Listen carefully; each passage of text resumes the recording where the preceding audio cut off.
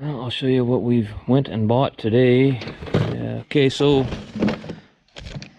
I don't know if these LEDs are going to work. Might be too big. It might blind him going down the road. I bought a couple, an amber LED and a red LED for the stop engine light and the check engine light, and I needed to build a cable for the alternator because the one that was on the cutoff is obviously missing, and I was there and I thought, you know, that's a nice little heat shrink assortment. It was at Fleet Pride, so I bought that. Okay, we'll go over a few things here.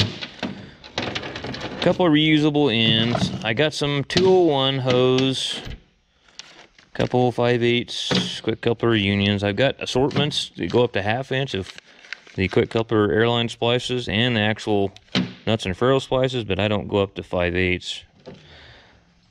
This, I'm hoping that I got the right size there, and I'm hoping I got a D2 governor, because on the newer trucks the governors usually mount to the dryer, and the older trucks, of course, they mounted to the air compressor. So I can use these original, the tank line and the purge line coming from the dryer, and I can mount the dryer directly to this compressor. So that's what I'm going to have to do, and I'm hoping that I got the right size here. I just know it said number 4 on the hose, so I was assuming that should be 1/4 inch. Let's just see. Okay, my guesstimation was right. Okay, and then here we've got I've got the filter, I've got the supply filter mounted, got the supply hose plumbed to it, and I've got the hose coming from the filter head to the lift pump. This had I used the original hose and it had reusable ends, so I cut the hose off and shortened it up, and it fit on there like a champ. I'll show you what I did yesterday. Okay, on the newer trucks there's a little box with like a mega fuse in it. It comes off the battery, and it's got a mega fuse for the alternator. This one has got a circuit breaker on it, so hopefully I see it on the. I downloaded an older this 1995. I downloaded a wiring schematic for it, and this is the circuit breaker for the alternator. But it doesn't tell me the amperage on the circuit breaker, so hopefully this alternator doesn't put out so much current that it's just going to trip this breaker all the time. But I decided to do away with that box, and it would simplify things and clean things up, because that just added to the complexity and the gaggle of wires down here. Then that box goes up here, and then the wire, you know, the wire come off, a power and the ground come up to well, the ground doesn't do that. The ground comes from here and goes somewhere else. But oh yeah, the ground comes from here and goes over to the alternator. And then the power comes up to the box where that mega fuse is, and then it goes over to the alternator. So anyway, I thought, you know, let's just use the circuit breaker that's already on here, and we'll come up from here. We'll come up from here, go across with one cable, and I think a simpler way to do that is, I've seen them done before. Some of the older trucks used to do that way all the time. You know, I don't see a ground stud on this alternator. I think the easy way to do it is use the ground on one of these bolts and then ground it.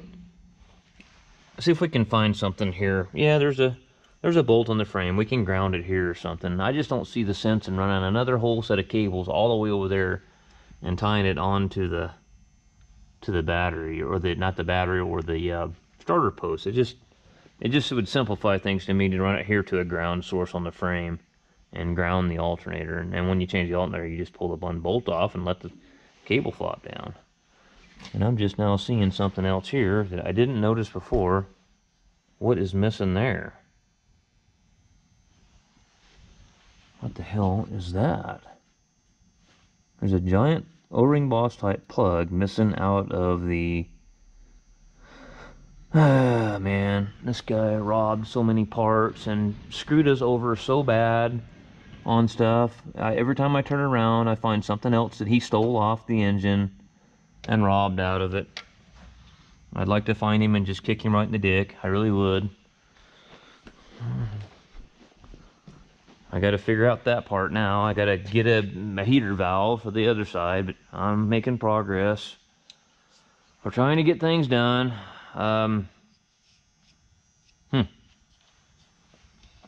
Okay, where do I start?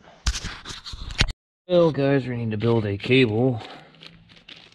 First thing we're going to do is crimp one end, maybe the alternator end on it, and string it over the, make sure, let's see, that's a single aught. Oh, single aught, and that will go right here. And where are the tie downs for this? Actually come, trying to think here. Let's see how that'll be routed. Yeah, we'll route it along here, I guess, and up and over. And that'll go right there, and that'll fit on there, so I got the right size there. I didn't have any eyes in my assortment with well, I didn't have any, all my stuff's single aught. I need to get some more of these, but I had some, let's see, this is single aught by 3/8 hole in it, and this one's a 1/4 inch hole for the other side. So first thing we'll do is we got some single aught cable, and I probably could have got away with number 4 or number 6 wire, but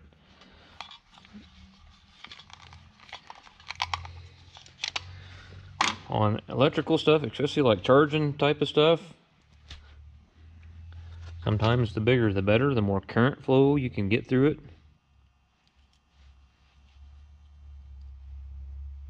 Okay, let's get a piece of shrink tubing. I bought an assortment this morning of that. 3/4. I would like to get red because the only thing Fleet Pride had was,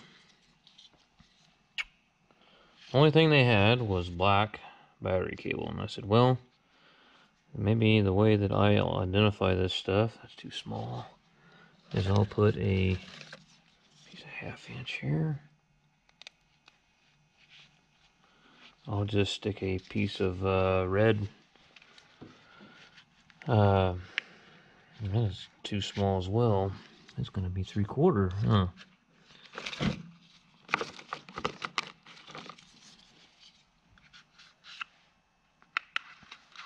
Hopefully that shrinks up enough. Is there anything else in here that may be in between size? It's 3/8. I'm going to have 1/2 inch. Man, I don't know. Can I get that 1/2 inch over that? Guess I could take a pair of calipers and measure the OD on the... No.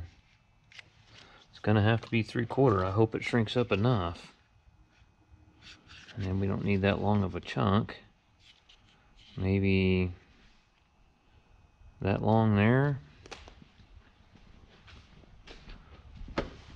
Oscar Meyer, what you doing, little buddy? What'd I do with my dikes? Huh, okay. I packed up and went over and grabbed a bite to eat at the restaurant. And I put some stuff up and left some stuff out. And probably should just put it all up or leave it all out.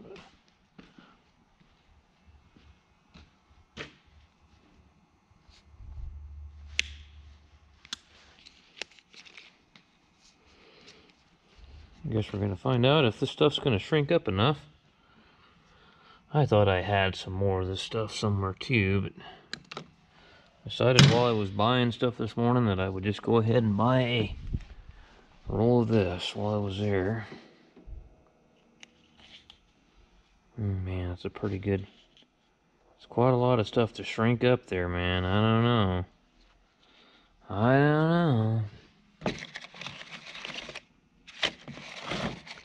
That's all small stuff. This is all the big stuff right here. Start out with 1/8 inch and then 1/4 inch and then 3/8, and then, yeah, so on and so forth. Dang. What if, I got another idea right quick. Let's just try it on this end here with you.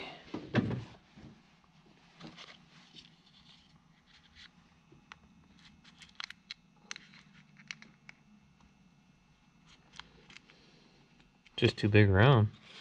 It's not going to happen. Hopefully it shrinks up enough.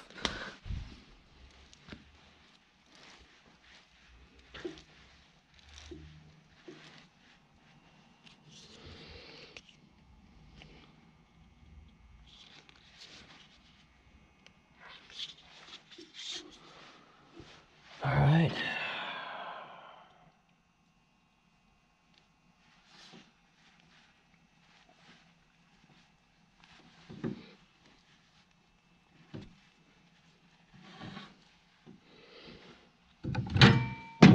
These are brass ends, so we want to see here. So we got copper lugs, and you flip it over, you got cast terminals on the other side. So we want to go off this side here.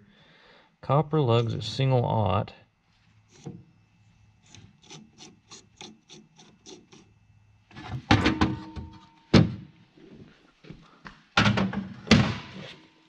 Sure helps sometimes to put these in the vise and kind of help hold them while you crimp them.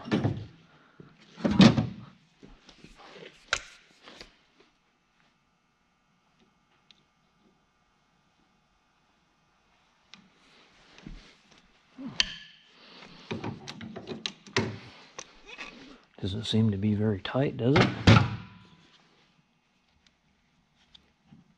Well, I guess it is, huh? Well, I guess it is. I just don't want that to come loose on him. It just didn't seem like it. What if I go just a little bit? Sorry, I'm just going to go a little bit tighter. We're going to go 4 gauge. I don't know, it just didn't feel like it was squeezing it very tight.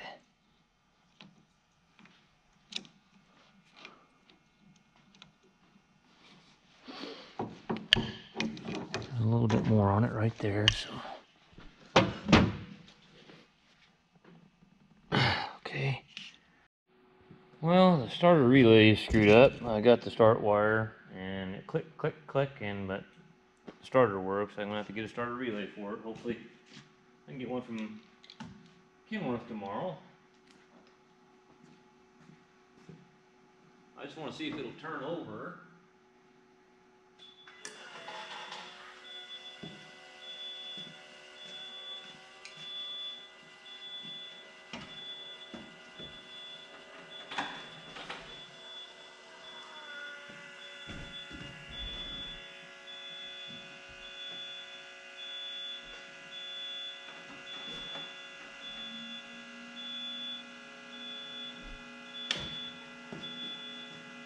Make sure it's out of gear.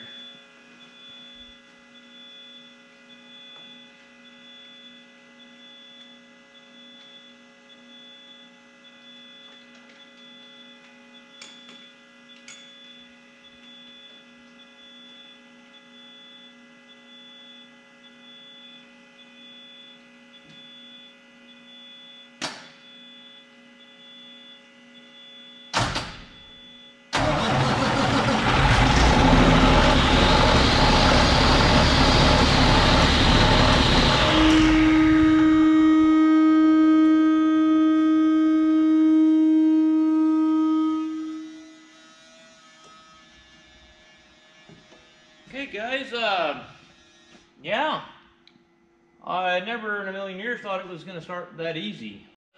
I'm going to see if I can connect to the ECM. I don't know if I got everything. I know I don't have the J1587 bus hooked up, and I don't have the K-line hooked up.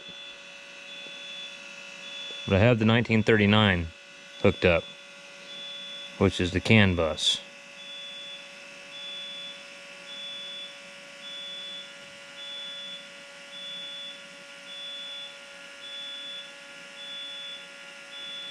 So I might, let's see. What's it doing here? New calibration found. We'll hold off on that. I am in, guys. And we're gonna have a whole bunch of codes. I can guarantee you that.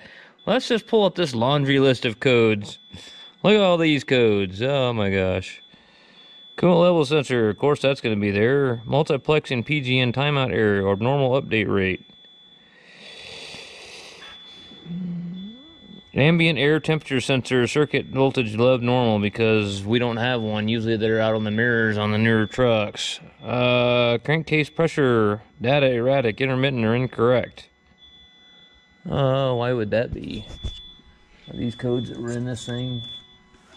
Let's just see. Let's erase and see what comes right back.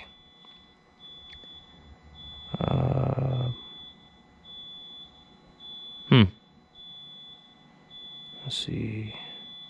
Reset inactive faults. Reset all faults. Yes. So turn the key switch off and click OK.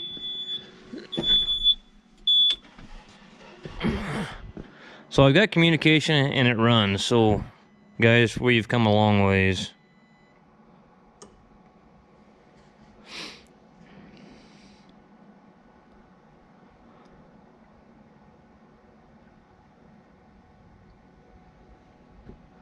And I want to go to the live data and just fire it up again and make sure I got oil pressure.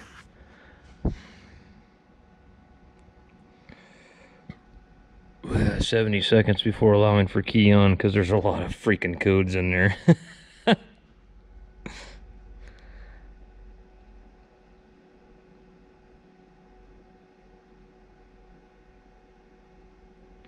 I want to see what comes right back. That way I know, is, you know, I don't know how about if I can configure these modules out or not. I might have to have an ECM program specifically for this engine with no other modules on it.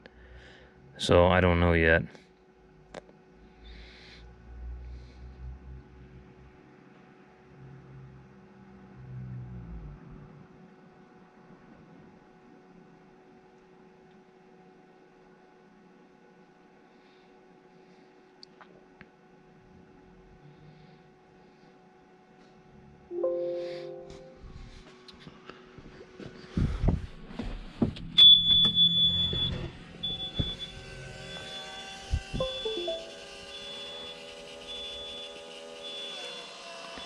Alright, so these are the ones that are active right now.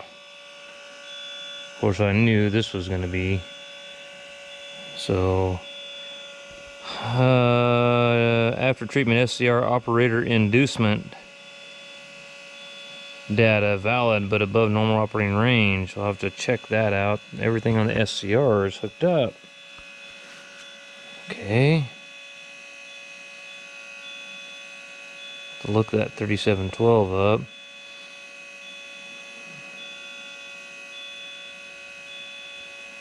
Alright, engine protection torque derate condition exists. Of course, after treatment, yeah, that's well, that should all be reading back there. Let's check that out.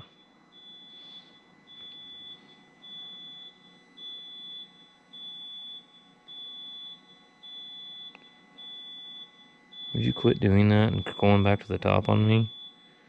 You dirty bastard.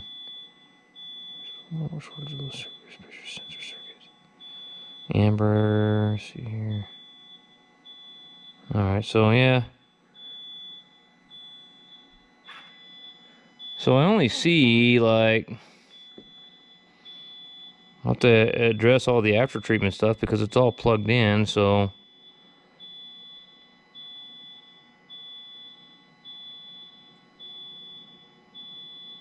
Inactive, after treatment diesel exhaust fluid pressure sensor circuit below. Yeah, nothing's run yet. Okay, so, alright. Let's go to data logger.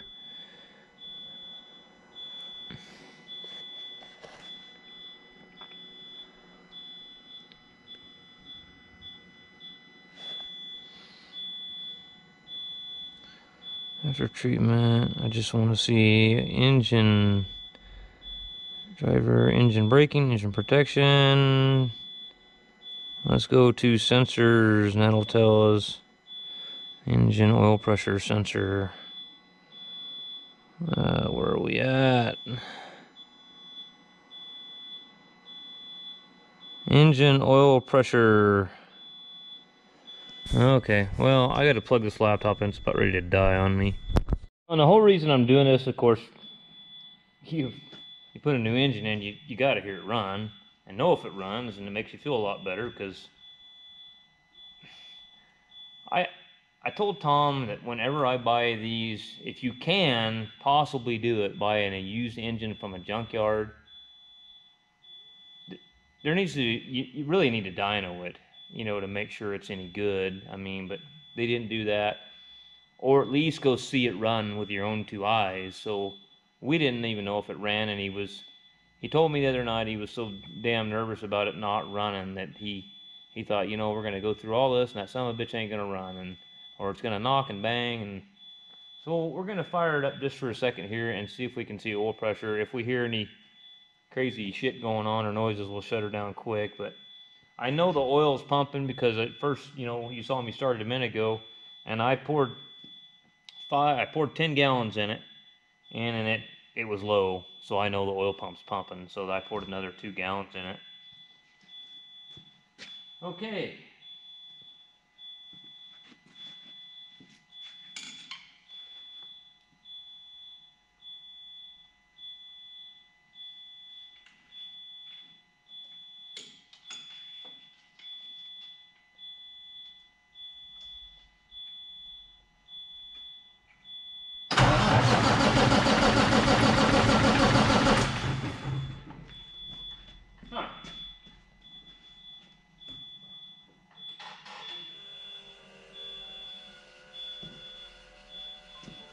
Lift pump run again, see if it'll.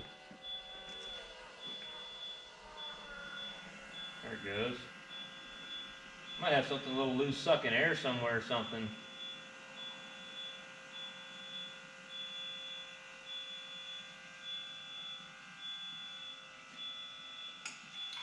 I wonder if we had a voltage problem.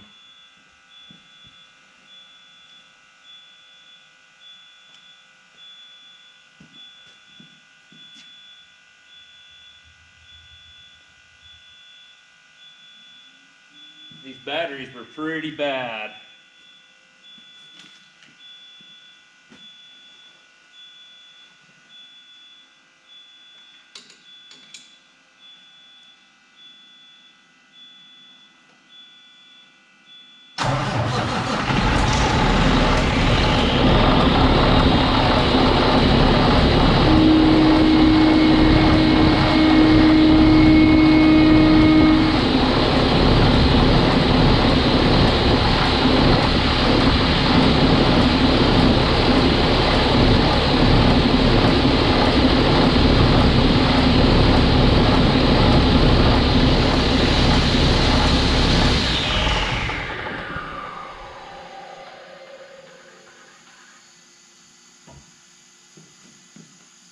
Okay, guys. It was about 60 pounds of oil pressure there, and then it started coming back down. But so she's a runner. Something's ticking there. I'm not really sure what that's all about. But fan clutch. Yeah, it locks up. Well, it's just the way the belt is on it. But what's the oil look like on her now?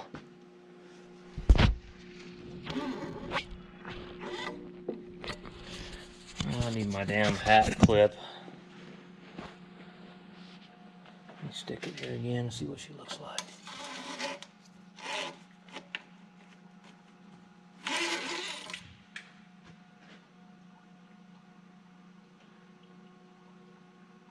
She's about halfway up the hash marks there.